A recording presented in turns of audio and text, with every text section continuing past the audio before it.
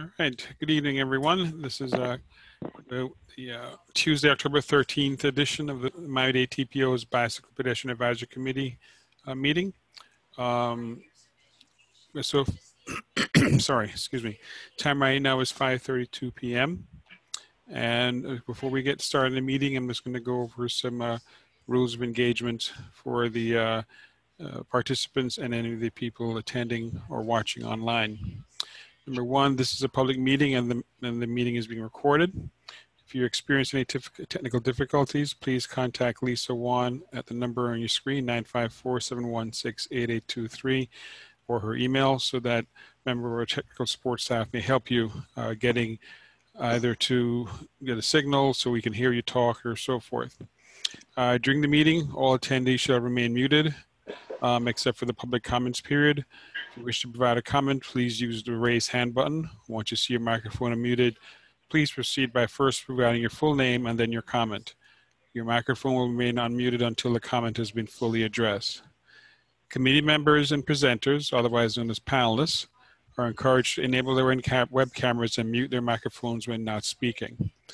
And for committee members only, to move or amend a motion, if there is any sort of a motion or resolution that is needed, that is done at today's meeting, you have to have your video and sound on record, so that way, when we do the roll call, I can see, we can have for record you saying yay, nay, or and so forth. All right, Lisa, go to the next slide.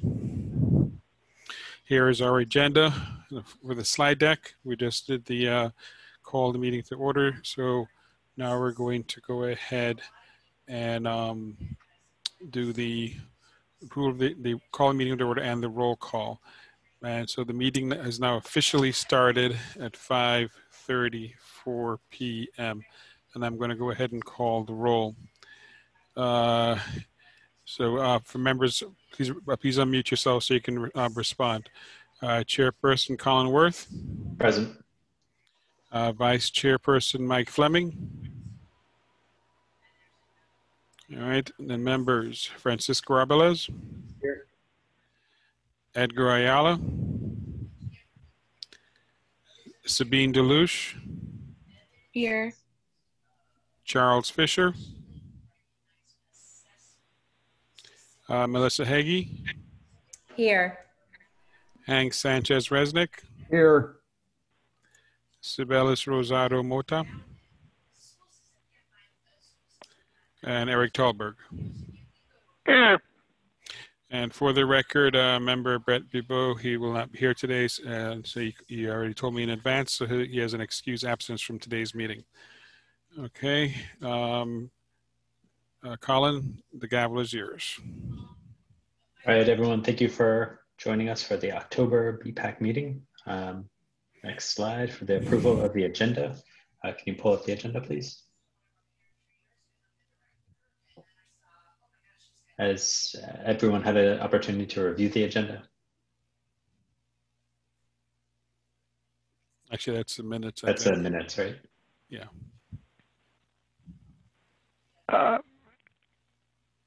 Hello, this is Eric Tolberg. I reviewed the minutes and I noted that we did not capture the discussion on Sharrows. I think it would be good to table it to another meeting when we could have both Transportation Public Works and FDOT weigh in on what their policy is and then have a better discussion so we don't go around in circles. All right, so that would be for the next item, but let's do the approval of the agenda as shown on the screen. I don't have any modifications. If anyone else does, say no. All right, approval of the agenda. Mm-hmm. Can I get a? I will motion. I'll motion to approve the agenda. Okay. And second. Second. Who was thank that? You, Frank. Okay. All right. Let's I'm assuming everyone's in favor. Yeah. Do you wanna go through motions? No. All right. Let's go move on. So anybody with a nay, let's put it that way, as you said. Any All right, nays? we'll do it like that for the rest of the evening, unless Yeah. unless required to do it in a different way. Mhm. Okay, so moving on to the approval of the minutes. Taking into consideration Eric's comments from a moment ago, are there any other anything else with the minutes that would like to be discussed? I move the minutes be approved. Actually, hold on one second, Eric. It's because when you first were talking, you said that you wanted to have the approval of the minutes to move to another meeting. So was it move to another meeting and or approved now? Because It's the discussion on Sharrows that I think he Oh, wants to move to another meeting. But I think it should be reflected in the minutes that we discuss Sharrows, and but I suggest that rather than going into it now, or we should put it forward to another meeting when it can all be brought up where all the views are known and we don't have to go around in circles. okay. All right, so can I get approval of the minutes? Not everyone at once? I move the minutes be approved. I'll Right, Sabine, second. thank you. Anyone not in favor? Say it now. All right, motion moved and approved. Next up, public comments. I didn't see anyone from the public in the pop-up, but I'd like to extend this opportunity for anyone if there is anyone listening in who would like to share something or ask questions or participate, now would be a great time.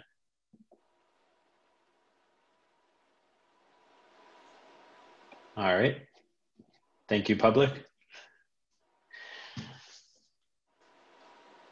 All right, member reports. So if this is an opportunity for anyone, any of the members, if you have any items that you'd like to bring up, now would be a great time to do that. So. I would. Hello, Hank. Take it away. Yeah, this is apropos of what we were just talking about with the Sharrows. I said that I was going to write something up and make a proposal based on my research, and I didn't have time to do it. So I'm glad we're going to postpone the discussion to another meeting. I'm really interested in following up. I just didn't have time to write something, or I would have written something and submitted it for discussion, but that won't be necessary. We'll do it at the next meeting. All right, anyone else have anything they want to discuss?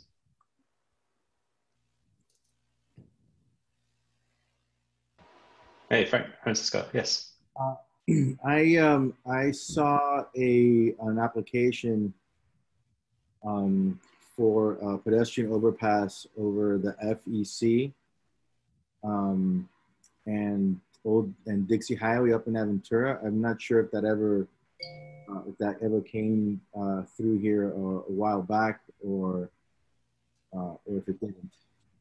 I don't know if anybody recalls that. I don't remember. Do you remember the street? Yeah, it's over FEC and Dixie, just north of Ives Dairy. So the sidewalk connection is it's the Ives Dairy Road as it goes over Biscayne Bowl. It's an FDOT project. I believe that we brought it up. Gannett Fleming, with regards to comments on the pedestrian bridges, tends to give lots of comments on those, and that was one of them. They were proposing, it's because this bridge that you're referring to, if I remember correctly, this is going to be the first one that's actually maintained by FDOT. Typically, FDOT doesn't maintain them, so we have to make some modifications based on what maintenance has agreed to. However, we still want to make sure that that bridge is something that's going to have some longevity. And because FDOT is not traditionally the one that maintains this, we don't have a lot of experience, but thankfully Gannett Fleming has assisted with prior projects with, I believe, the county, maybe others, but when it comes to pedestrian bridges, so they have some experience and knowledge when it comes to the design features, even when it comes to the elevators, the lighting. But if you have certain comments, Francisco, that you didn't get to give the first time around, that I know they already, I think, at 100%, if I'm positive, because we were giving comments. But if there's something that you want to say, perhaps I can get you in contact. I'm not clear whether or not it came to this committee before, but I'll look that up. I'll look it up in a prior, I would have guessed that would have come up earlier this year. I would have guessed that would probably be January or December, but I'll look. Yes. In case it doesn't, I would want to make a note that the staircase isn't too bicycle friendly. I know they have the elevator, but the actual staircase as it goes up doesn't have any improvements that would allow for a bicycle to go up the staircase. I mentioned that as well, and that was a feature. I think because of space, we weren't able to accommodate, but we made those comments. Okay. But I will forward you the presentation that we mentioned that project in. Thank you. But yeah, we did. I mean, like I said, we had a lengthy meeting, probably 90% to incorporate some last minute. We thought dire improvements. Thank you. Chair, if I may ask a question. Francisco, you submit, just want to make sure exactly where, I know you just said Dixie, but is this, you said the bridge was north of Isedale Road? Is that what I heard? Or south? It's on the northern portion of the right of way. So it's a little bit north of the street. It looks like they're redoing the way that Biscayne Boulevard and all that.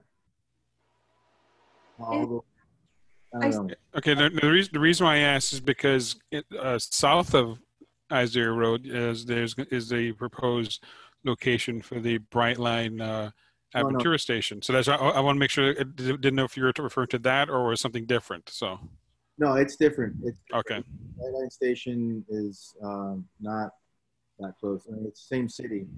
This is on the edge of Aventura. It's actually, one side of the bridge is Aventura and the other side falls in the county. And then and in this case, I do not recall seeing that. It may, I guess Tiffany will double check to see if there was any things in the tables for the FDOT materials. But just for the record, the TPO is doing a study regarding the access to the Aventura Otis train station, and that started in March. And because at the time the station was the estimated proposal for the station being open was this month, but as you know, with everything else, that's been delayed. But they did break ground last month, but that's pushed everything cycle back. I'm confirming that that we are talking about the very same bridge right now, and then I'll in a moment I'll confirm that. Okay. All right. In the meantime, does anyone else have anything they want to bring up? Yes, I have 4 things. I have no hand up, so I have to just yell over. First, for Miami Beach, the beach walk, which the boardwalk was taken up, and pavers are being put down from 24th to 45th Street. That should be finished in June 2021. I sent a progress report to Kevin, so that can be distributed to everybody. Second, they mentioned that they put in temporary parking protected bike lanes on Washington Avenue from 5th Street to 16th Street. I haven't seen those, but they've said that they put them in there during the COVID-19 shutdown. So maybe the member from the beach can take a look at that. Second, the COVID-19 rolling testing signs are no longer in the Southwest 211th Street protected bike lanes. The project is complete from US 1 to the Library Government Center. Third, the sidewalks on 137th Avenue from the Turnpike to US 1 are almost complete, but there's a lot of vegetation growing over the 10-foot sidewalk installed earlier that needs to be cut down. Lastly, vegetation is completely overgrown the sidewalk on 296th Street, which will connect the Chrome Path that's due to be finished on January 2021 with the M-Path. And so that's an important sidewalk connection, and the vegetation needs to be cut, and a few sections of sidewalk need to be installed. Thank you. All right, Tiffany, did you have a follow-up yet? Yes, that bridge is Northeast 203rd Street intersection. So at between US 1 and West Dixie Highway. Does that sound familiar? US 1 West Dixie Highway? West Dixie Highway. I'm pulling up the plans right now. It's just taking a second because they're pretty big, but let me bring it up. You guys continue. I can jump in later. Tiffany, just real quick, the address is 20402 Biscayne Boulevard. Okay, let me look. I'll have to pull it up on Google Earth. Just confirm. 1 second. All right. Anyone else have anything they'd like to bring up? On Eric's point of the parking protected bike lane in Miami Beach, I haven't personally seen it, but we actually had a discussion as a bike safe team earlier because one of our team members has seen it. And if there's any opportunity to make that more permanent, it's something we would love to support. It does run in front of Feinberg Fisher K-8, and we've done tons of activities with that school in particular. So I know that it's a school that has many young students that are riding and biking together with their families. So I think it's an awesome thing, and we just hope that that's something that might become more permanent in the future.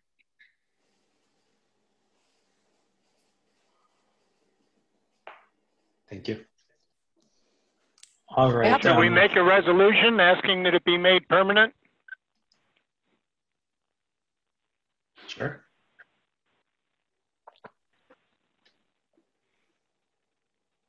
Yes, I think that would be a very good idea.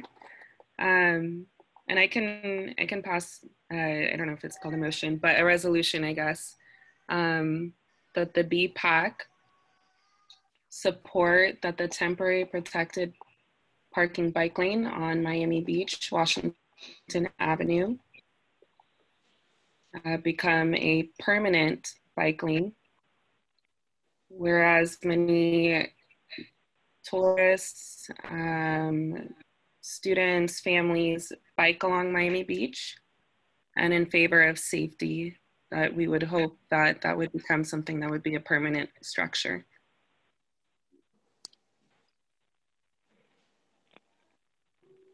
I second it. All right, Kevin, you were about to say something? You're muted.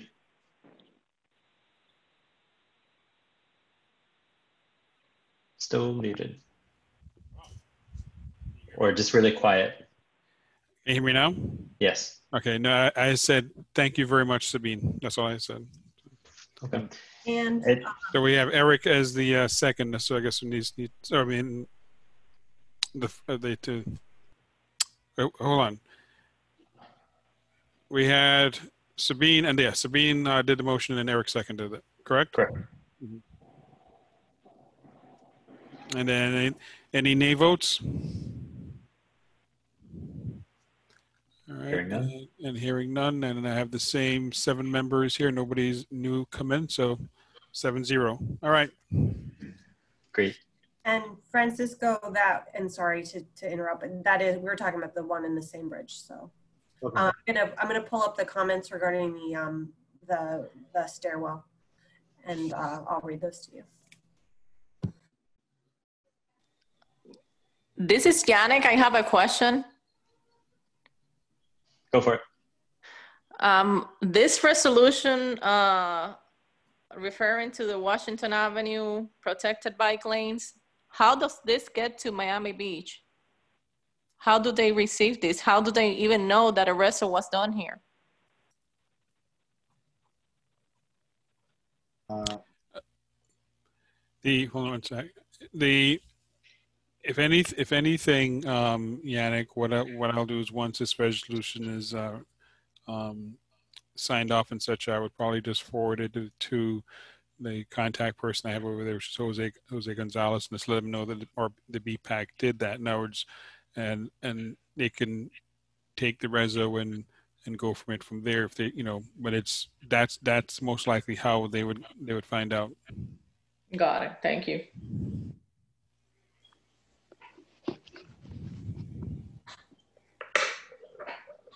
All right. We can come back to the PED bridge if there's anything else to add. Tiffany? Yeah, actually, I can state it really fast because we made comments. We requested that the stairwell be widened and that the tire channel be added. And then after a meeting with them, we determined because of space provided, we were not able to do that. Okay. All right. I don't believe there are any other member reports unless there are. If there are, state it now, but if not, we will move on.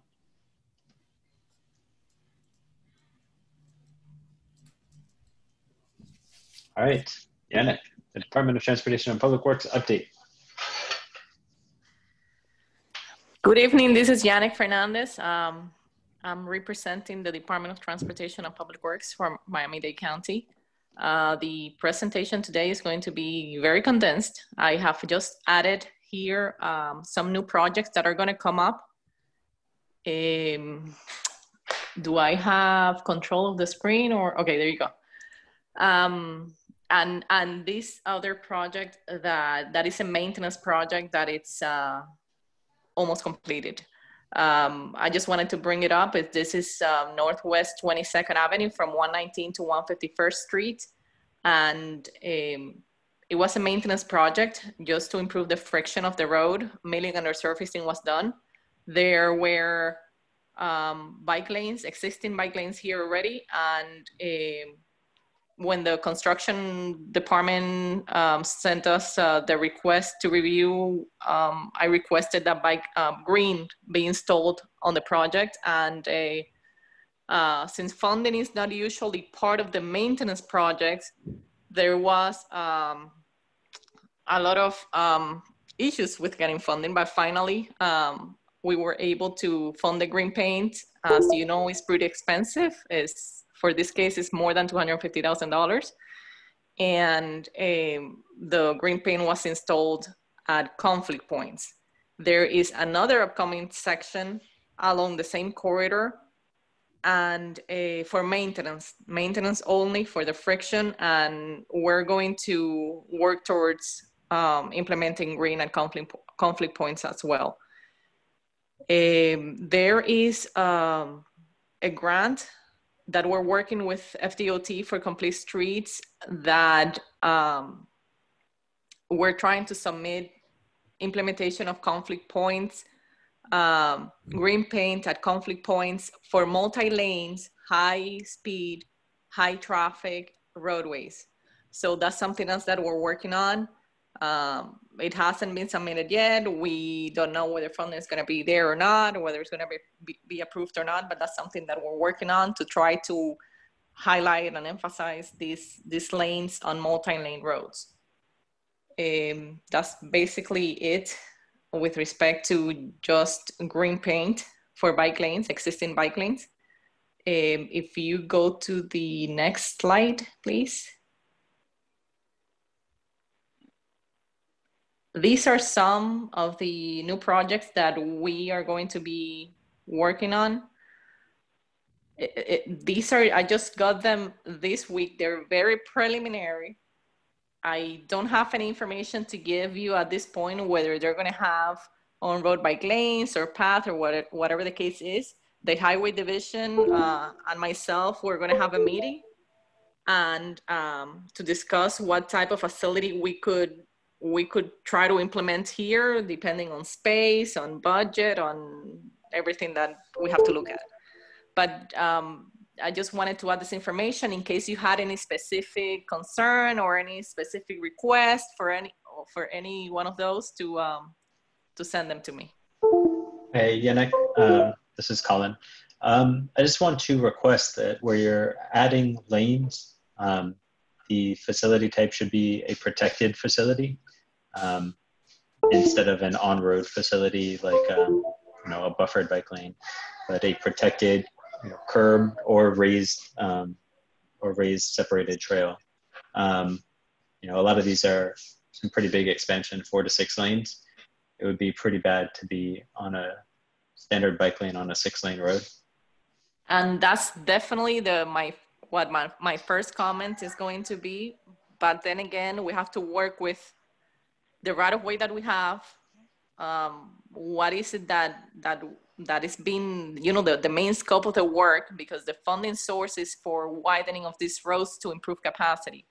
So we have to work with what we have and see what we can implement. But totally agree with you with respect to protection. And just curious, is that something that the rest of the BPAC would agree with?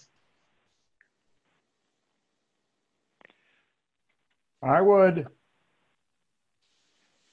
Eric Tolberg, I think you need to look at the same thing that we did, we proposed on 97th Avenue, which is a combination protected bike lane path on both sides of the road, 10 foot wide, which doesn't take up any more room than a sidewalk and an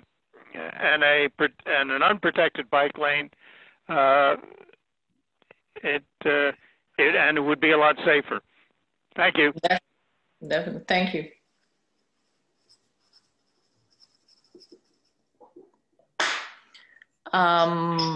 And that's it. The last slide is just existing projects,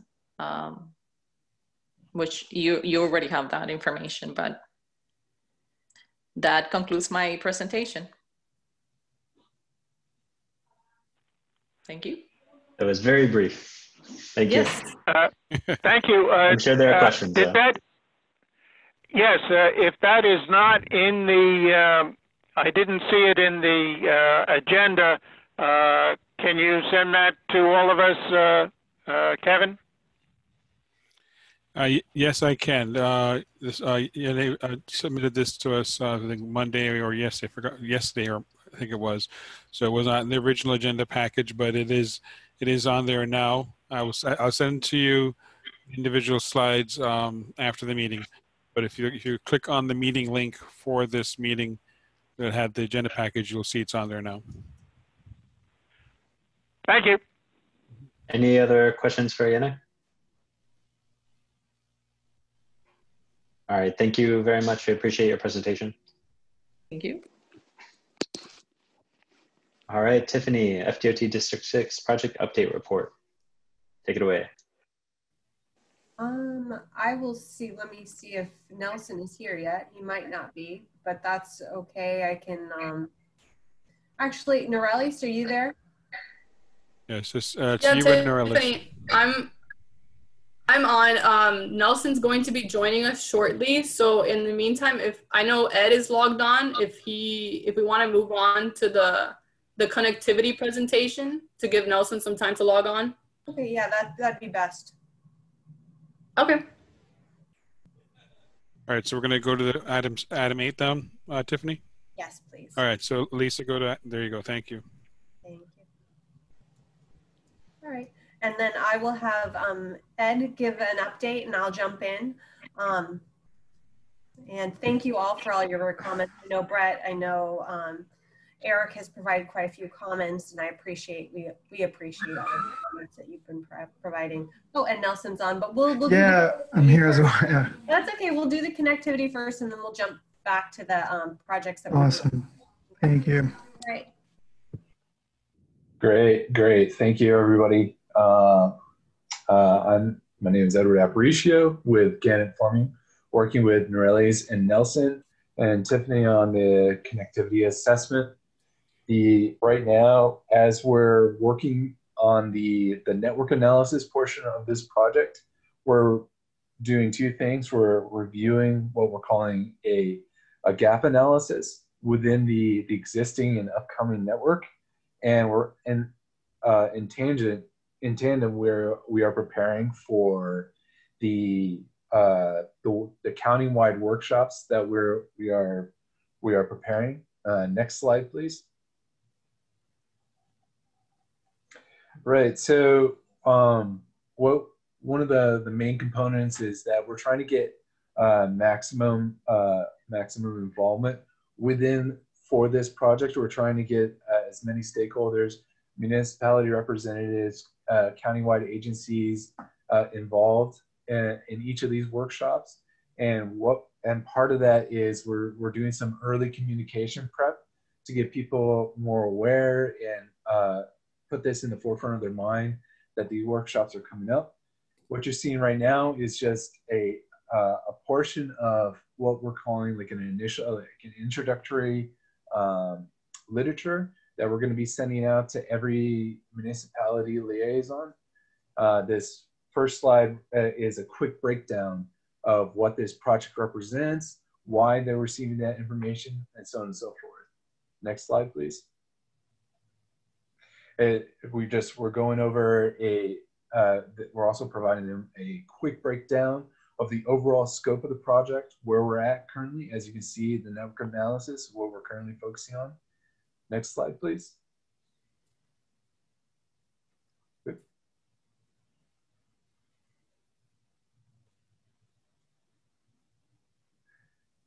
Perfect. I think we need to just go next slide. There you go. And so basically, this is something that's how we're highlighting their overall involvement. Is that one, initial coordination will be involved with us reaching out and letting them know what's going on and letting them know exactly the overall process of this project and how it's going to flow. The idea is that all the municipalities are going to be broken down into essentially 4 groups. These groups are going to be comprised by their geographical proximity to one another. So within that group, we're trying to keep the number of municipalities relatively even, but some areas are more densely packed than others. For example, the downtown area, which we're calling East Central at this moment, it's going to have slightly more municipality representatives. But the idea is that within each of those groups, we're going to develop these proposed connections that with a big emphasis on creating connections to and from greenways to important destination locations, and also closing gaps to and from greenways with other existing low stress bicycle facilities. That way we're trying to really utilize the existing network and maximize the ability for people to actually travel between municipalities and to actually get to the locations that they want to go. I mean, in Miami-Dade, as you guys already know, I'm preaching to the choir here, there's a lot of lines on a map when you look at bicycle facilities, but there's plenty of gaps in between. There are a lot of isolated bicycle facilities right now. And so with that in mind, these proposed connections or gaps that we're trying to fill, each municipality group or each stakeholder group will receive a list of connections within their area, within their group, and we'll ask them to review these proposed connections And so by the time, which they will receive before the actual workshop begins. And so when we actually get to the workshop itself, we want to have a hearty discussion, but a focused discussion about whether or not they find any particular proposed connection that we're offering as a complete no-go, either because it's counterintuitive with local initiatives that they have, it wouldn't make sense to have bicycle traffic on there, or they know that there's incredibly oppositional residents there, NIMBYs and whatnot.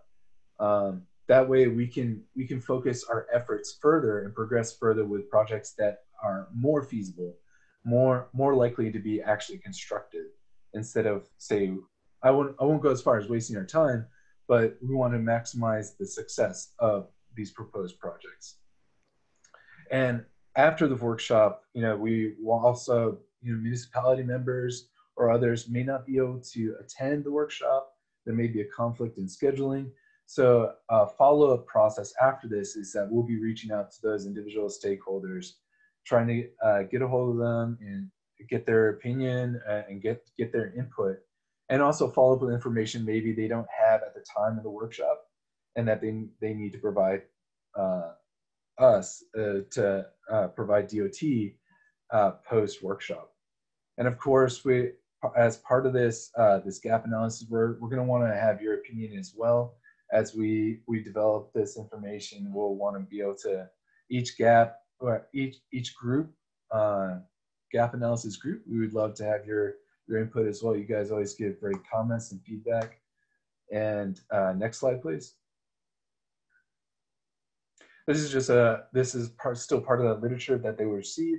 It's just a quick, more abstract example. These don't represent actual connections.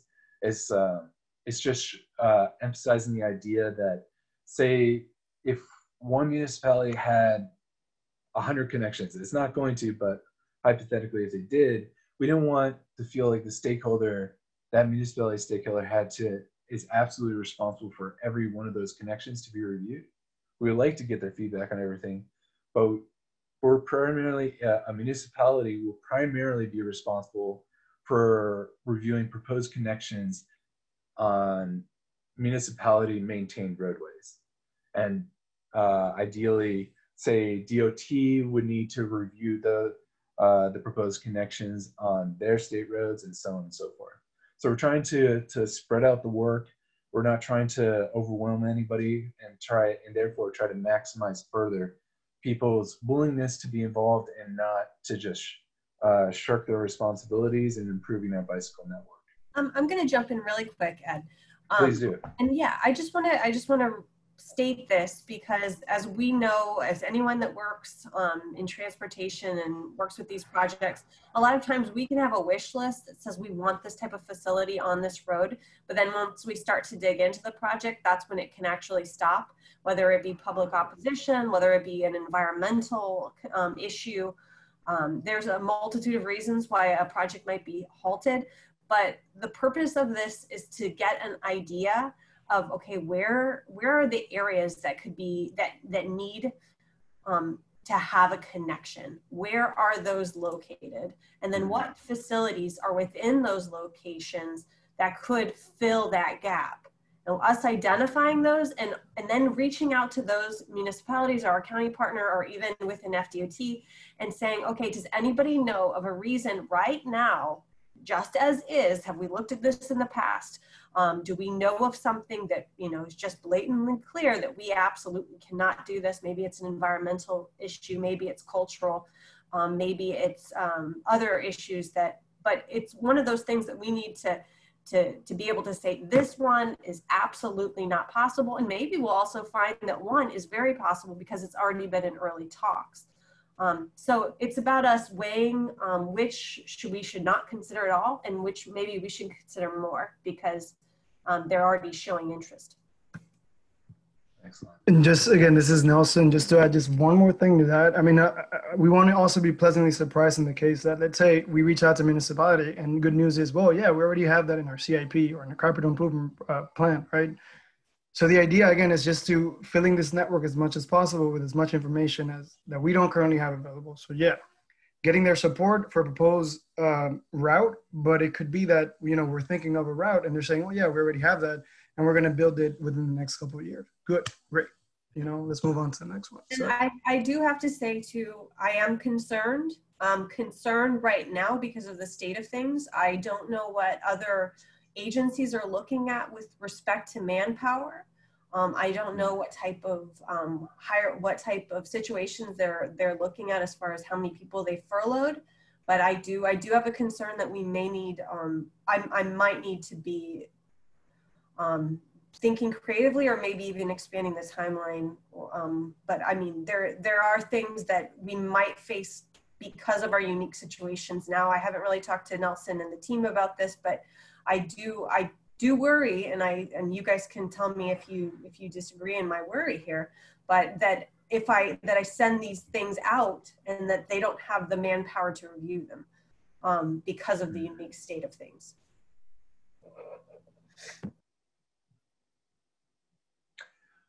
Yeah, those are very good points, Tiffany. Yeah, it's certainly an unorthodox situation right now, and hopefully we can the idea is to make this information as concise and as readable as possible, to make it, you know, not a chore, but, you know, and not make sure that municipalities see this as an opportunity, right? Next slide, please. And as you guys are aware, we are in the process of working through and developing and sharing the DOT online interactive application. This application is entirely focused around the existing, upcoming, and long-term bicycle network within Miami-Dade County. It has a lot of good information and an important feedback feature where you can dynamically and interactively map feedback wherever we're missing information, so on and so forth. You guys are aware of this. We're now making sure part of this material that we're going to send out to the municipalities, that's going to be we're going to be sharing with everybody else in the county. And next slide, please. And as part of the last portion of this, which I believe you guys have already seen, this is the user guide. So this initial stakeholder informational package is broken down into essentially two parts. The first part is the introduction into this connectivity assessment. The second half is going to be offering them a user guide to help them with the application and the functionality of the online of this online app. So you can move through the next few slides kind of rapidly. Most of these BPAC members have already seen this. If not, if you guys have any questions about this material or the app itself, this is a great time for you guys to ask us. And this represents the second half of the material that we will be sending. This is Eric Tolberg. I tried to get on earlier and I could not find how to zoom out. I could zoom in, but I couldn't zoom out. And the other thing I need is a way to get into that app. I originally got onto it from a email, but I don't remember what the date was. So if Mr. Walford could send us another way to get in, and figure out how to zoom out. Thank you. Thank you, Eric. Yeah, we every once in a while we're running into a few hiccups here and there. Well, for now, it's not the most fine-tuned way of doing it, but one way of resolving that issue of, say, either you can't zoom out or you're having trouble moving the map, refreshing the website is a way of sort of resetting that, and you should eliminate that issue. And also, and if Kevin can send out that link again, that'd be great. And if you ever have a question at that moment, like say you're using it at the moment, and you have a question or you're just having trouble, maybe Eric can forward my information. I'd be happily to get on the phone with you or answer questions by email, just to maximize your experience with the online app. And Eric, just to clarify, we are calling it application, but in its current state, it is just an online link. There is no cellular like application. It's just that online link at this point. So one more thing that if you actually do have the user guide, because I know Kevin sent it, the link should be on the first page of the user guide. Way to access it too. In case you actually already have the guide, the PDF. If not, like Ed said, Kevin can always forward the link. Yeah, I will send it again, but as Tiffany mentioned, it's not a mobile app. It's an online application. That's coming soon. No, I'm aware of that. Yeah. No, I know. Yeah. I would say it's not a mobile app yet. Sure. But it's Right. an online application, so it's not something that's going to be downloaded on your phone at this time. So it'll just be the link, and then you use it from your computers and such. Hopefully we have a lot more questions from the BPAC members.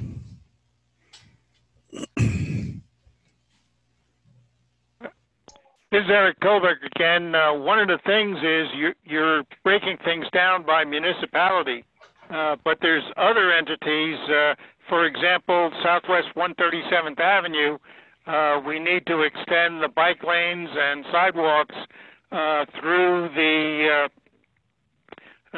heft or turnpike. So it needs to be by commissions or whatever as well. And for example, the Biscayne Everglades Greenway, it goes through several different towns and much of unincorporated Dade, so there's no real champion for it. Yeah, when we're breaking up the county, when we're breaking them up, we're breaking it up into 4 groups, and we've tried to group the municipalities based on sort of their characteristics. I know Ed had spoken on this a little bit, but also about some of those facilities that might be included in multiple municipalities that are adjacent to one another. But we are attempting to do that to help streamline things. But we do have to have a contact or a maintenance, a maintaining agency, even if it's just one city is maintaining one portion and another city is maintaining another, and maybe the county is maintaining another. So if that's the case, we still need to have those individuals, those agencies identified, so that we know exactly who would be responsible for bringing those or making those updates. And that's also one thing. That's an excellent point, Eric, by the way. And ideally, and I know Yannick is here, and I know we've talked to Julian as well. I mean, the idea is, and even you guys, we won't have the workshop until we actually get the right players in there. Meaning, if we need representatives from different agencies, the county, and obviously TPO included, the idea is to have everybody there that has somewhat to do with the area, right? It's not just the municipalities, right? Hopefully having a representative from the TPW and the TPO, even for all the workshops, the four of them. So that's the idea. That's the goal. Yes, not only municipalities, but also agencies. For example, Parks and Rec is the maintenance group for many trails, even though the municipalities may be responsible for getting people to cut their vegetation. Yep, excellent point. Yep, Pros is actually, they've been pretty responsive to this, and they've had excellent feedback thus far. And yeah, the idea is to have Pros involved also with everything related to the greenways and just the entire network. So yeah. Yeah, exactly. To follow up on Nelson's point, with each of these workshops, ideally we'd have some countywide agencies represented in all 4 of those workshops. The municipality stakeholders would be individual to the groups, but say TPO, DTPW, Pros, in a perfect situation, they would be present and actively engaged in all 4 of those workshops.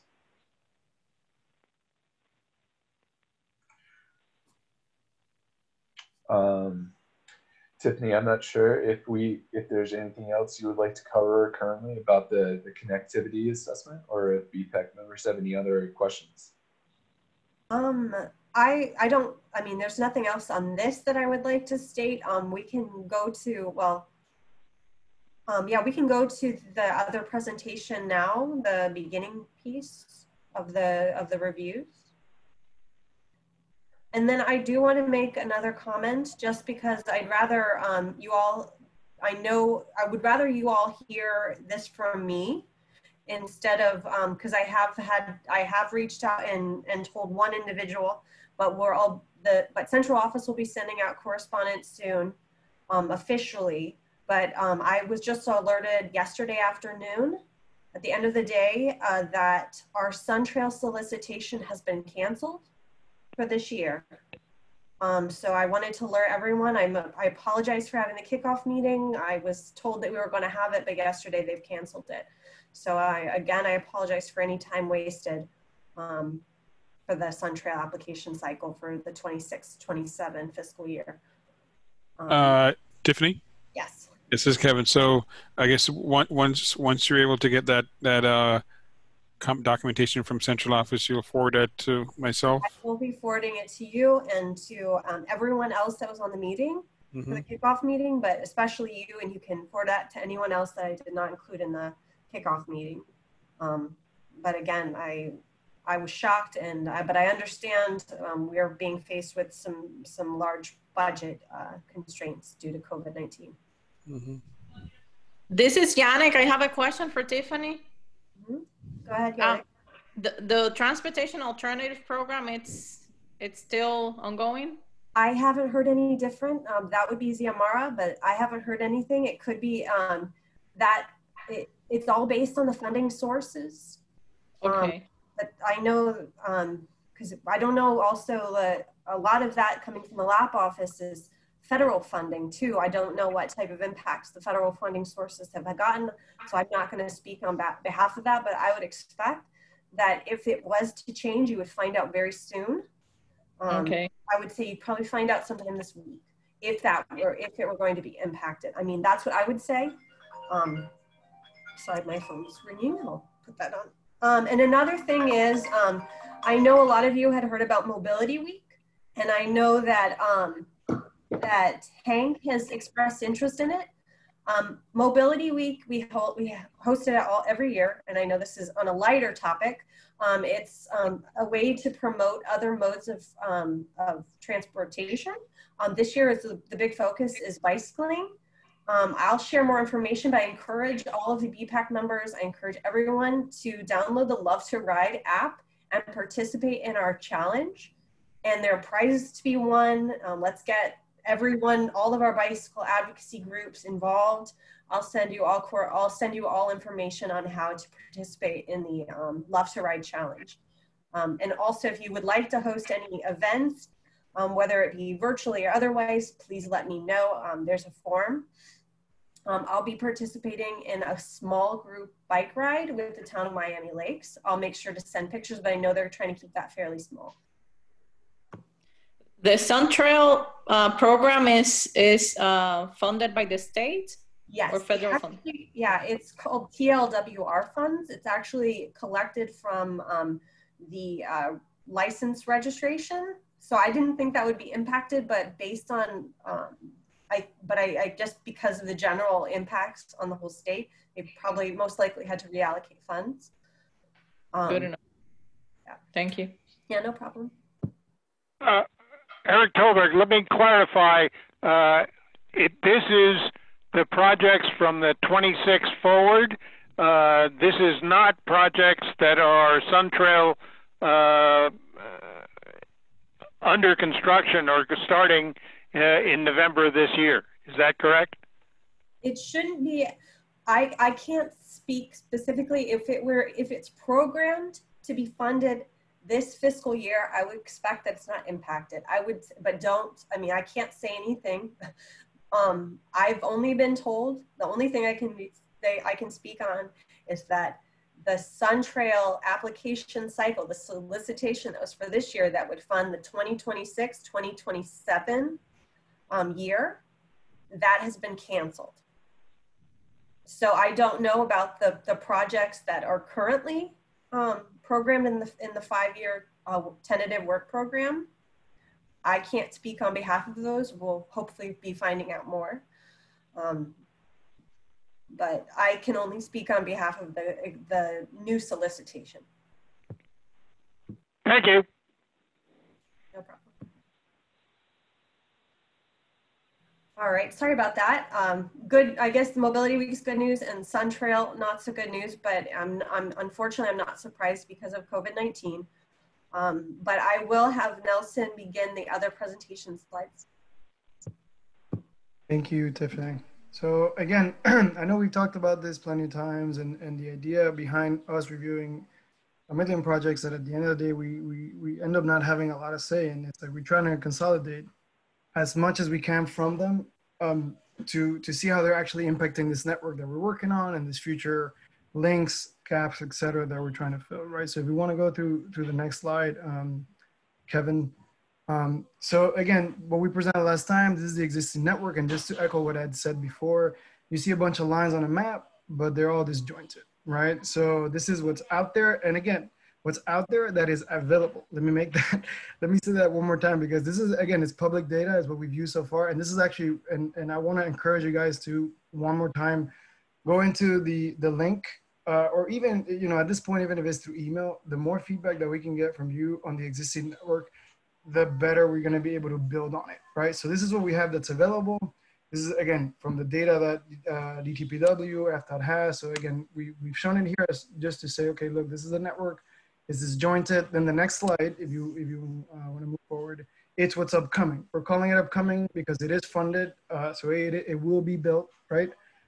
Yet still leaves a lot to be desired, right? Because again, there's gaps, et cetera, et cetera. So we just, using this as our basis, every project that we review now, which is a bunch of them that come through the pipeline, not always, from a bicycle pedestrian perspective, not always adding to the network at all. So what we've done is we've only focused on the projects that we know that we'll be adding to this network, as short or as long as can be. So if you move on to the next slide, from the 49 projects that we reviewed, only 3 actually add links to this network, right? One of them being the pedestrian bridge at 41st over there in Doral, and then the other one being Lutlam, which is already funded and it's upcoming. So showing it here, it's a little bit duplicative, but still kind of shows, look, we're reviewing projects that are actually adding to the network versus just reviewing projects for the sake of them. The other one, and I'll go through the list if you want to, the other one's Okeechobee, the frontage road. Again, it's just what we said, let's just show the projects that are adding facilities, right? Whether, again, some of them are not joining anything, still leaving gaps, still we want to show projects that are, providing lines on the map, at least for now, right? So again, this is the full list. If you have questions on any of these, feel free to reach out. We can send you more information. But for now, again, we just went through listing the ones we reviewed and highlighting the ones that are actually contributing to the network, right? Moving forward, just a little bit more detail. Next slide, please. Next slide. A little bit more detail on the actual projects. Again, we don't want to, there's not a lot of space here to provide as much or all the information from the projects, but the idea is just what type of facility is it adding and at what stage is it, right? As you can actually see here, there's 3 different stages, right? You have, for example, Okeechobee, you have 100% plans. While we have commented plenty on this project, there's certain limitations because we always get the typical answer, oh, it's not in our scope, there's not a lot to do, but it's still adding a bike lane. So it is part of our network and we're considering. We got another one that's on PD&E. As you guys well know, the Ludlam Trail, I wouldn't say anything that you don't already know about it. And then you have another one that's a solicitation, an RFP for a pedestrian bridge. So again, different stages, but still all adding to the network and still somewhat opportunities to make a difference on them, right? So again, this just goes through each one of those projects a little bit more in depth, right? What they're adding, how they're contributing to it. Again, should you have specific questions about them, should you want to comment, again, I would never discourage anybody from commenting on anything. We try our best to provide those comments to the designers / engineers, and Tiffany would testify to that, the many fights that we've gotten into. Actually, speaking of that, Nelson, before you came today, we had a discussion about the pedestrian bridge that we had had that meeting with Fabiana about. You remember? The one on 203rd? The one on 203rd? Yes. Yep. So we were having a conversation about that because it was brought up that that the stairwells are not bike friendly. Oh, you don't say. Yeah. So, but Yeah. we fought hard. I'm gonna say we did fight hard, but it just came down to the right of way constraints. Right. Yeah. That we couldn't accommodate within the right of way. And again, Tiffany would tell you, we try to accommodate as many things in there, and we typically get, and it's a tough fight, and we'll keep fighting it, but it's, again, you know, you need to accommodate bicycles on pedestrian bridges. You need to provide coverage from the elements. You need to make sure that your access to the actual bridges is wider than the approaches. Yet somehow engineers think that is the opposite, right? They always want to narrow it at the choke point, which is insane to me. And again, we keep fighting them, but that's what we get. So again, it's not for lack of trying, but again, just like I said, encouraging you guys to give us as much feedback as possible. We always relay it. We give plenty of our own, right? And then we make a change when we can and where we can, right?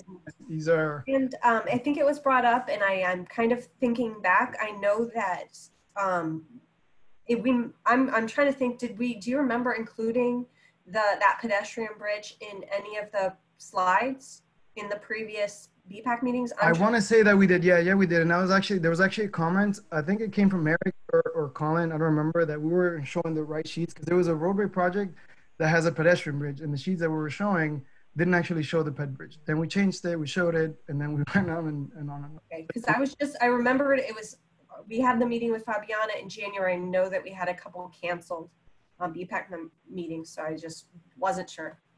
Yeah, we showed it, and actually we got good feedback, and was actually translated into our comments on the ERC. But again, you know, we had plenty of meetings with them, and it ended up being where it's at, because, you know, scope constraints, et cetera, et cetera. But we did make quite a few good improvements that I hope. Indeed. Yes. One of them being covering the stairwell. You know, it may not be good for a bicycle, but at least it won't get wet, and water won't seep into the elevators, which again is common sense, but somehow engineers don't think it is. Go figure. So I can say that because I'm in it, or not. Anyway. So moving forward, again, next slide. I think it just goes through each one of the details, or just a picture of each one of these. You got, like I said, you know, this is the frontage road for Okeechobee. As you saw it on the map, it really links. It doesn't provide any linkage to anything, and that's what we're trying to do with our bigger effort that Edward talked about. But it's adding a link, right? And just like this one, that's something like I was mentioning. We want other communities or the municipalities. Look, we got projects that are adding to your network that you don't necessarily know about because it's not public anywhere, you know. And then this is a whole part of the feedback, you know, back and forth, especially from you guys too, where, you know, we're showing stuff that it's either wrong, it's missing, et cetera, et cetera. So this one is one of those that, again, it's building a bike lane, not to our preference at times, but it's still adding a bike lane to where there's none today, right? So it's adding to a network. Next slide. Eric Tolberg, I have a point on that. Yes, please. Okeechobee Road, you've been putting bike lanes on the main road in many places, and of course they don't show up on your map because it's over a 40-mile-an-hour road, but it would connect to those other links. And one of the critical things is when you do it on the service roads, which is good because it's a lower speed road, but you do need to provide a connection through the main connection, such as at the turnpike. You've got to put a sidewalk or a path underneath the turnpike so you can connect from one service road to the other side. Yep, excellent point. And like I said, and we noted, we make these types of comments, and oftentimes, again, I don't want to discourage anybody from providing feedback, but it's typically there because especially for this particular project, it's so late in the game that, you know, we usually get resistance from several different places as far as like it wasn't in the original scope. It's a fantastic idea, and I always say it should have been, and it may never be too late to change it, right? but it's still, we always get this. So yeah, those types of comments, always welcome, Eric. Thank you very much. You know, if it does, we'll make sure that it, at least we'll make the comment and we'll put it out there. Hopefully they provide the connection. If not, it's still a valid comment because it will go into our gap analysis and then as part of our, you know, future projects and how we develop them, et cetera, because again, the goal is to scope them way ahead of time so that we prevent comments like it's not enough. Absolutely. So that's again why the bike network plan is so important, because it can create those targeted asks so that we target our asks to the locations that they're going to be best fit and they're going to have the biggest bang for their buck. Exactly. I have a question regarding the Okeechobee project. The 5-foot bike lanes on both sides of the frontage road. Why are you not doing the 7-foot bike lanes as standard? Thank you for asking that, Colin. I appreciate that. So that was my first question, and again, again, I'm representing DOT here, so I'll choose my words wisely. I asked the same question that you did as a reviewer, and the response that I got was that there is a choke point, and the only thing that fit in there was 5 feet, so they decided to go with 5 feet, and therefore a variance was obtained for a 5-foot bike lane instead of a 7, which actually fit for the remainder of the stretch, and that is where I would leave it. But I did fight for that one. I made the comment plenty of times, but again, the message that I got was there's already a variation to provide a narrower bike lane. Because we can I just follow up on that? Is there's a single choke point, or the entire thing is a choke point? There is a stretch that is a choke point.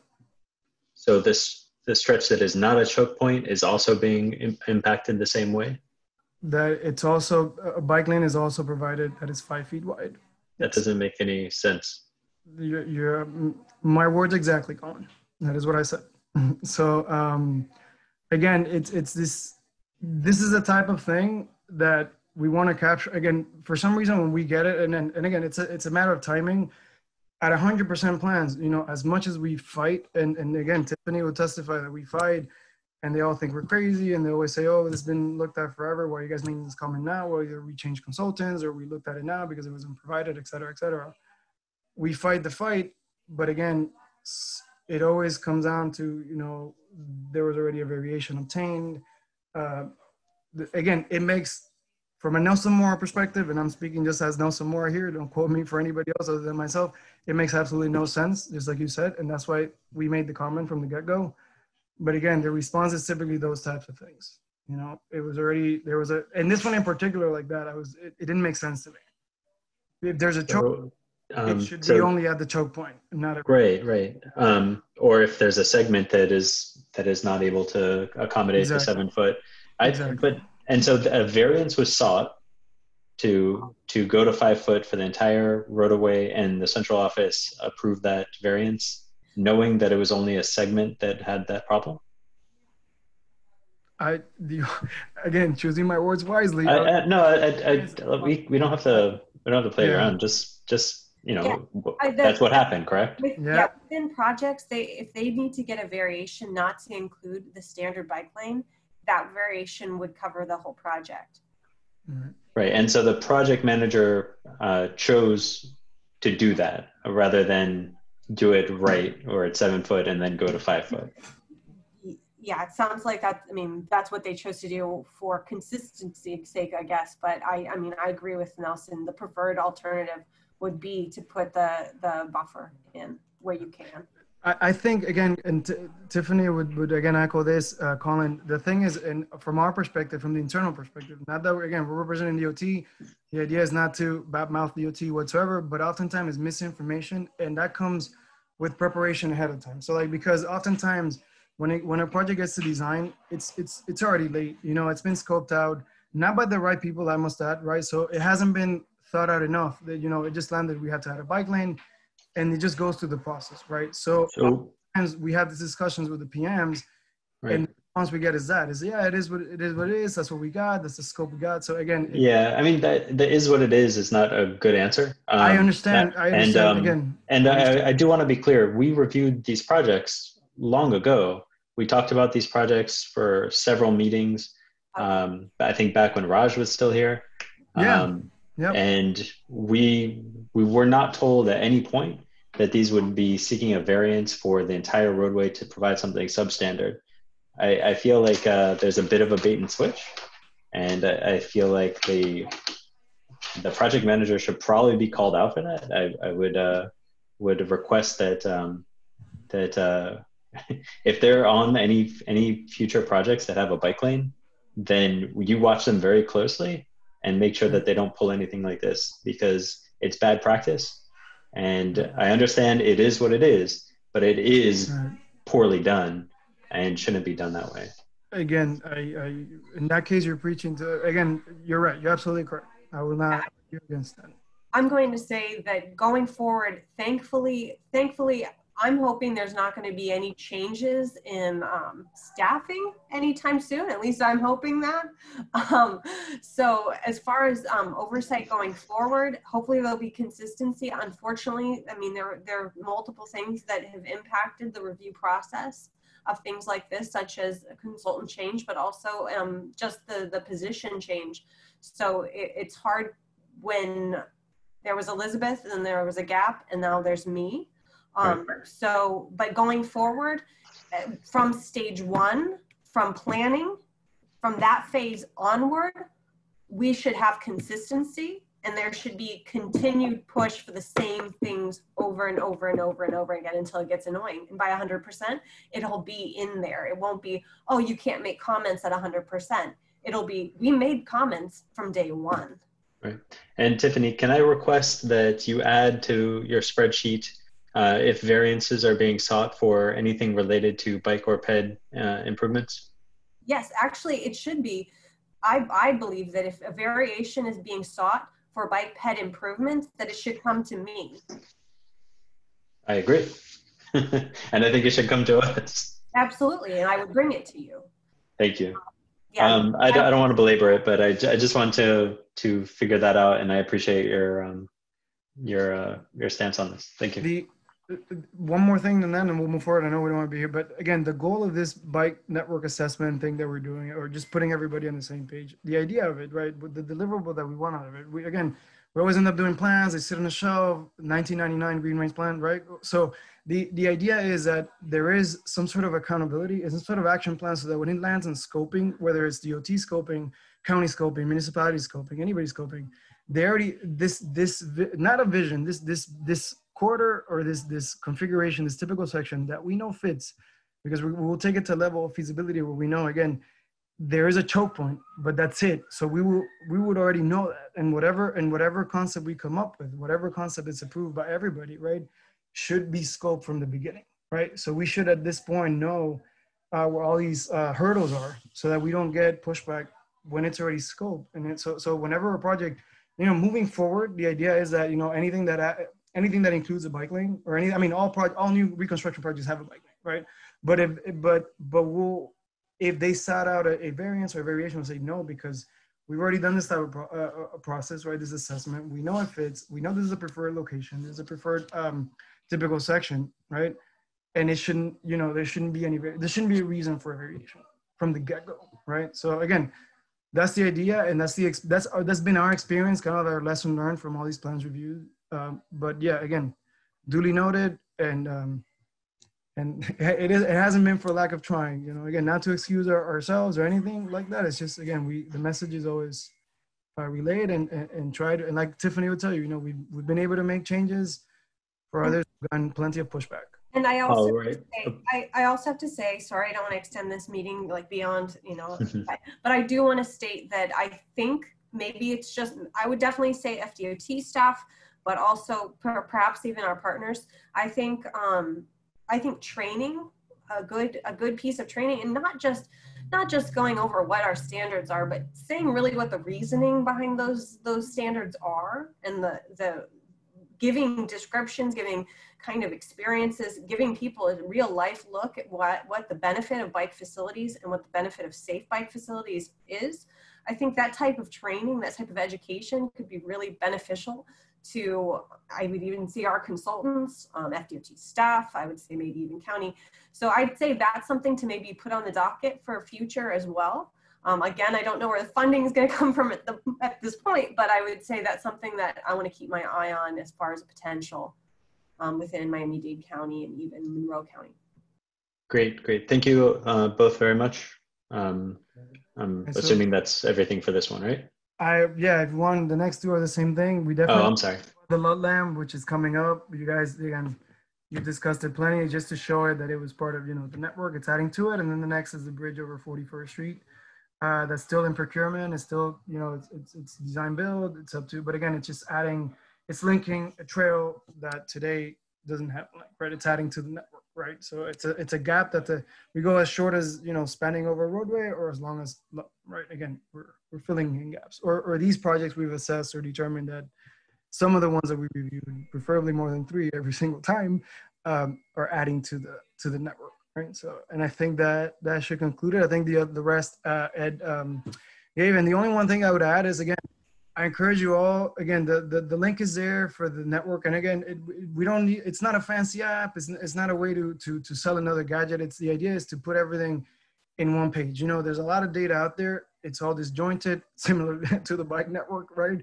So it's how much can we put in there? How much can you guys give us so that whatever anybody's looking at, it's the most current and the most accurate, right? So that we can build on it. That's kind of it. So again, go in there, provide the feedback with the tool. If not, just write an email, send a spreadsheet, a PowerPoint, whatever it is. Just give us feedback, even if it is on the actual network and the assessment. Just give us as much feedback as you can, because that's the only way that And again, the idea, this is the very first stages, and this is where it has to be set up, not at 100%. Now when plans are being prepared, et cetera, et cetera. But that's kind of it. I'll shut up now. And thank you. Appreciate your reports. I guess if there are any questions on this before we move on. Hearing none, our next item is the underline presentation. It's informational item. Patrice, long time. How are you? Good evening, everyone. I'm embarrassed to say I am in my car right now. As Kevin can tell you, I just gave a tour to a bunch of people on the underline because it's just about to open. Well, just about me-ish. We are finished with all the major infrastructure items, but now we're doing a lot of the superficial or the cosmetic applications. So I'd love to walk you through where we are in the process. Again, I'm on Southwest 8th Street, and so I am parked very safely. I would never be able to do this, I want to assure all of you, while driving. So with that, could we have the next slide, please? Hopefully by now you're all familiar, after almost 7 years of Meg Daly tirelessly advocating for the 10-mile linear park. Hopefully you're familiar with our mission. What really attracted me to this is that it really is the convergence of everything the Bike Ped Advisory Committee is trying to accomplish. It's not only trying to make sure that we have a safe place for bicyclists and walkers, but also a place where we can celebrate innovation, diversity, and resilience. So next slide. So you can see when we're finished, it will be more than 10 miles long, ranging from the Miami River all the way to Dadeland South. And you can see that touches 8 Metro Rail stations and 9 million transit users. So we feel like we have a built-in audience, but what's also exciting is the 250,000 residents, the 14,000 businesses, the 24 schools that this touches. So we really feel this is the place where everyone can gather. Next, please. So phase 1, that's what I was just giving a tour of, actually has moved along quite a bit since here. Next slide.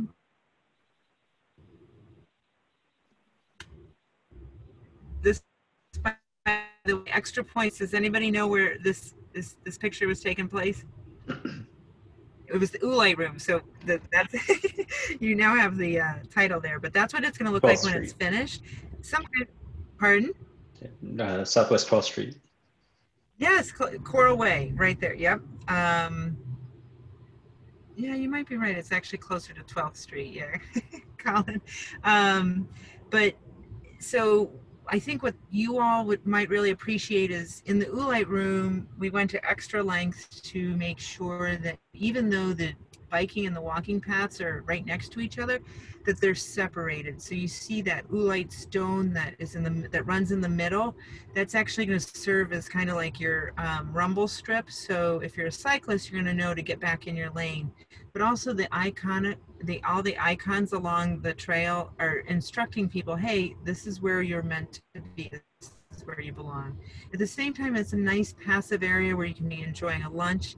There will be free Wi-Fi along the entire trail, so we encourage everyone to bring your laptop, do your work outside. Literally you could bike to work, and this is work, right? So I should also point out, because I think you'll be interested, is the instructional signs on the column on the right. There will be historical markers as well as areas where we take note of, for instance, park rules or where maybe a special program might take place. Next slide.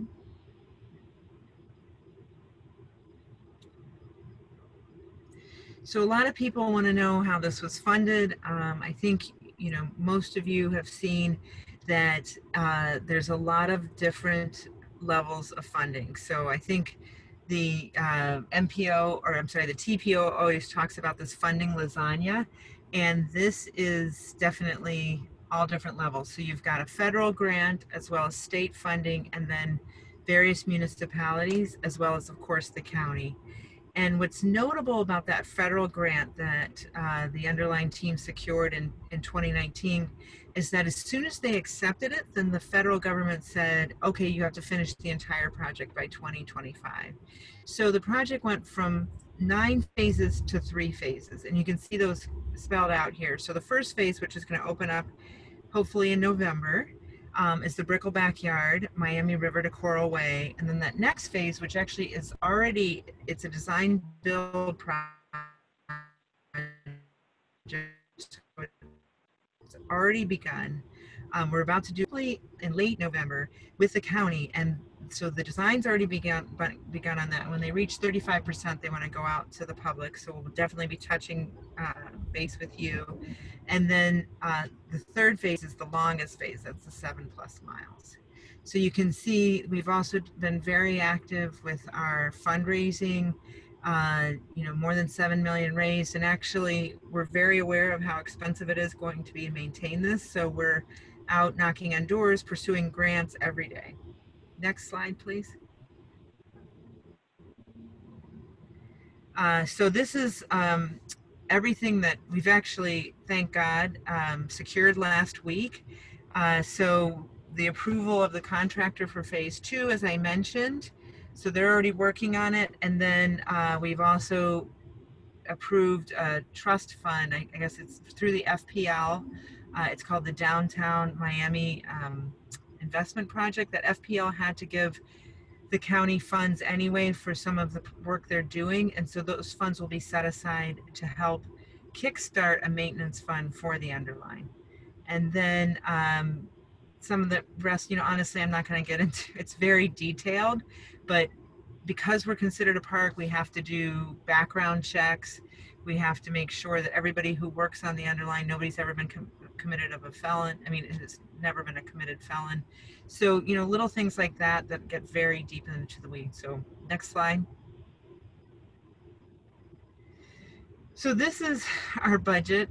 Some people ask about it. It's pretty overwhelming when you think about it, but you can see our number one expense is maintenance and security. For those of you like Tiffany, I'm sure this doesn't surprise you. Those of you who manage infrastructure projects, I know one of your previous employees at FDOT used to always say that building was always the cheapest part because maintaining is forever. So we understand that. We're out trying to raise funds, but you can kind of see what goes into running the first phase, and this is just a half mile.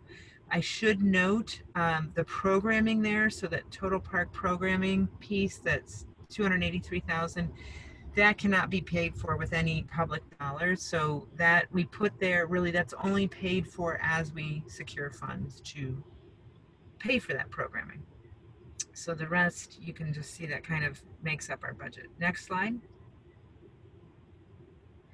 So again, just to give you a little more orientation, the half mile that we have involves 4 different rooms. The river room, as you can imagine, is the room closest to the river. I encourage you all to get out when we're open because it's full of native plantings. It's gorgeous. And then we have the gym. So those of you who enjoy playing either basketball or soccer, we're going to have half court basketball and then a mini soccer field. It's on asphalt, so I should be very clear with you. It's not really a field, but it's a mini soccer court. And then the Oolite room, which I already showed you. And some of these things, unfortunately, were a little value engineered. So like the hammock play zone isn't quite the way it appears in those images. Next slide. So the river room, as I mentioned, and it actually, I encourage you, you can go to the Riverwalk and look through the gates right now, even though it still has a construction fence around it. You can see it actually looks very close to this because it is so lush right now. It's that native perennial peanut grass is grown in. We have the muhly grass grown in, the milkweed. There are so many things thriving right now. So butterflies are everywhere. So they've been extremely happy in this area. And then of course we have a dog-friendly area where you can walk your dog. So it's mulch, it has the doggy bags, and it'll be a great place to meet fellow dog owners. Next slide. And then as I mentioned, the flex court where you can play basketball or soccer. We've already had lots of inquiries about this. The green fences have been put up. We're waiting for a very tailored, custom-made hinge for one of the gates that actually, this is the only part of the underline that will be locked in the evenings. So what's great about the underline, it's open 24/7. What's bad about the underline, it's open 24/7. So we're having to maintain it 24 hours a day. But it's very exciting. You can go for a romantic stroll, you can go for a bike ride late at night, and you will not feel unsafe. Next slide. There you get a better sense of our bike trail, as well as we will have an outdoor stage. It's about a 700 square foot stage right there in the open off of Southwest 8th Street with a 2,000 square foot plaza. And what's exciting about that is that anything can perform there, whether it's a band, a yoga class. We're really going to try to make sure that nonprofits feel very welcome to perform in our space. As you can see, also, it's going to be a much more comfortable place to wait for a bus. We're celebrating that multimodal piece of our nature, of our trail, and so we really want to make sure it's comfortable for everyone who's enjoying the underline. Next slide. These are our gaming tables on the bottom. So whether you're playing chess or dominoes, you can enjoy. Actually, those just went in this week. They're bright green. They're beautiful. I encourage you to stop by, take a look at that.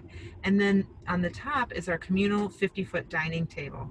We understand with COVID, we're going to have to figure out how to make that work, but it is beautiful. And the idea is to really have everyone come and interact. There's a Publix right across the street, so you can pick up whatever, your sub, your fried chicken, and walk over and enjoy it with your free Wi-Fi, with your friend. You can just relax. Next slide.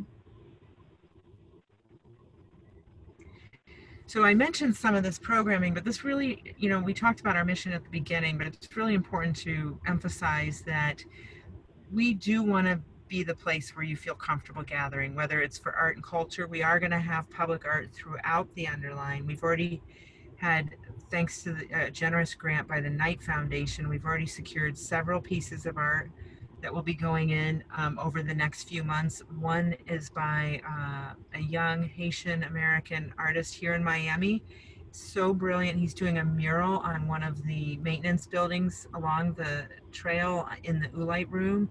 And it's all about the immigrant experience. So we're very excited about that. We also have another piece that's going to be going in, a mural on the trail, on the walking trail. And then we have education, lots of partnerships with schools. We've already received a grant to give children, or actually it's teens from underserved communities, jobs as ambassadors, giving tours of the underline in the afternoon. So it's a great way to give people the skills they need for a professional job, but also helping us. So it's a win-win. And we always like to remind everybody about the free Wi-Fi. We're not able to disclose who that provider is yet, but they've been out on the site putting in the infrastructure. We're very excited that, again, it's part of that equity piece that anyone can come in. There's no cost to entering the underline, so everyone's welcome. Next slide.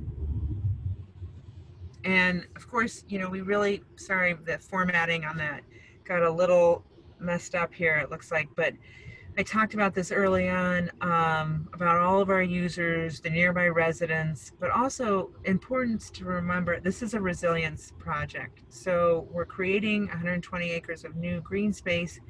We're putting in bioswales in future phases. We're going to plant more than 4,000 trees.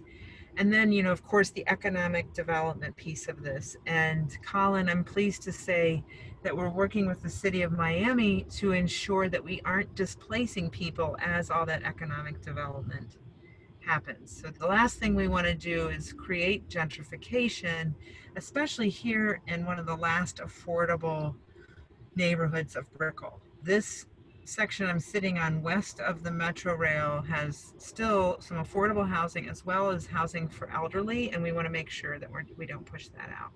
Next slide.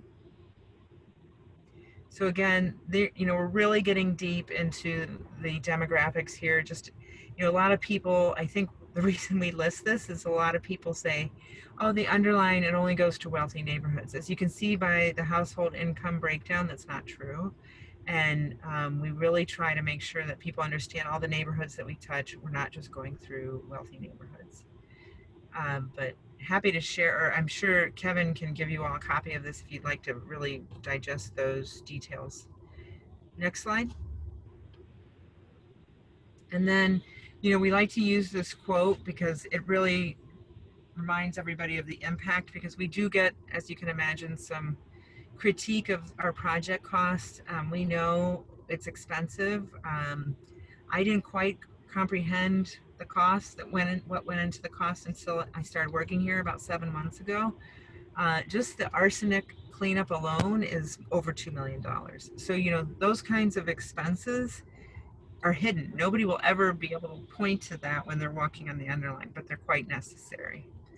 Next slide.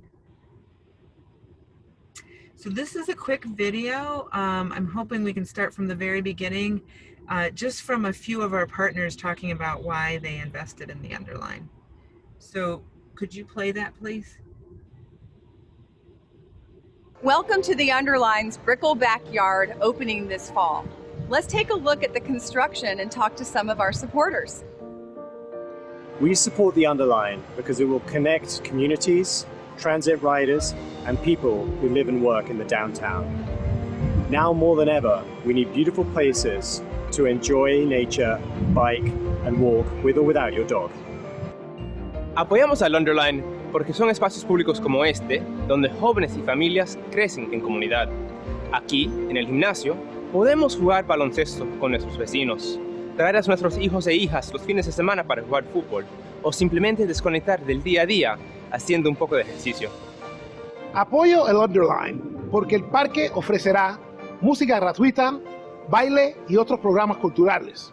Además, hay yoga, zumba y meditación, creando una comunidad más alegre, sana y mucho más conectada. I support the Underline because programs at the 50-foot dining table will bring people together for cafecitos, picnics, engaging culinary experiences, or even art classes for all ages. I support the Underline because great parks are fun. I can't wait because the plants and trees will bring more butterflies and birds, creating a greener, more beautiful city for kids like me. The Underline needs your support. Sponsor a tree, a garden, public art, or a community program. Thank you.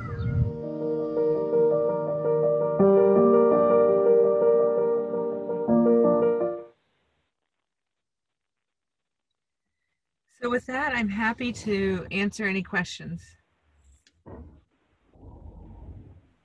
Yes, Eric Tolberg. Will there be a water fountain with a bottle filler and a place for pets in the river room, dog park?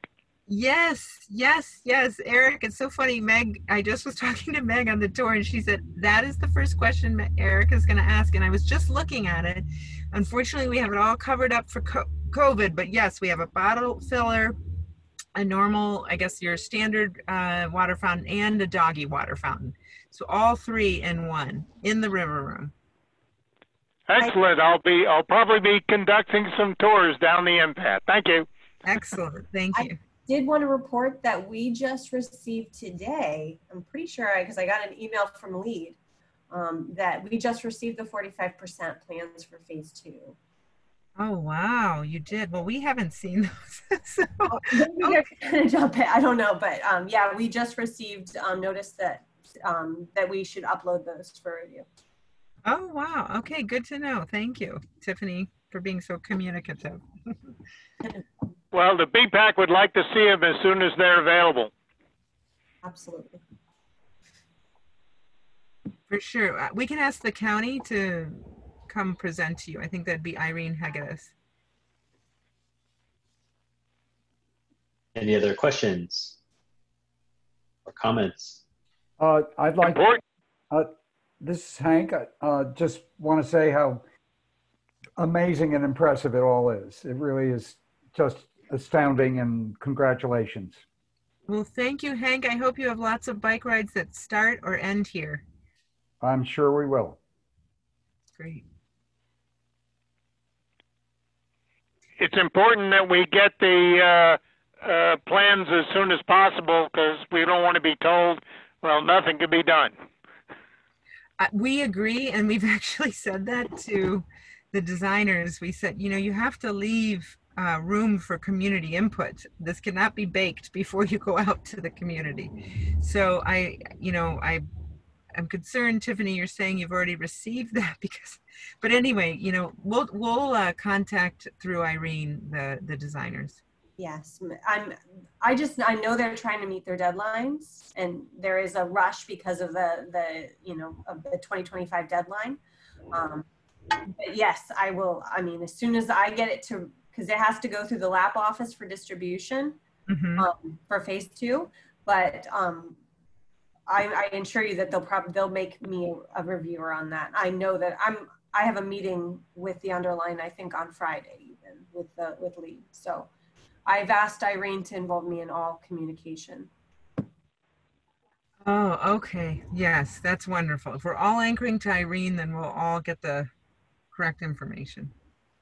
All right, I think Eric had were you going to do a reso of support? Was that what I heard? Well, this is an informational item, so reso is not. Okay. Needed.